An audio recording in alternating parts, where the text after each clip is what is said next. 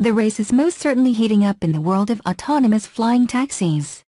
From the Intel-backed Volocopter's recent debut at CES to Weihang's autonomous passenger drone, what seemed like a crazy sci-fi idea just a few short years ago is rapidly becoming reality.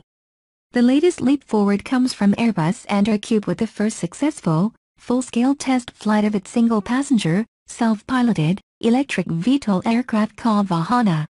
The Vahana project is relatively new compared to much of its competition, with Airbus only launching the project 2 short years ago. To move from concept sketch on a napkin to a working prototype in such a short time is undeniably a remarkable achievement. The full-scale aircraft tested was dubbed Alpha 1 and its first flight was completely self-piloted, lasting 53 seconds and reaching a modest height of 5 m, 16 feet.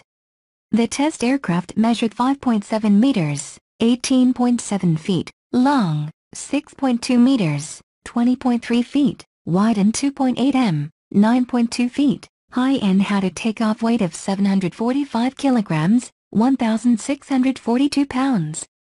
The next stages for testing will involve transitioning from vertical to forward flight. There are undeniably many hurdles, both technically and regulatory, that need to be overcome before these things are set loose in the airspace over our cities, but the pace of development seen in the Vahana, and others, is truly startling.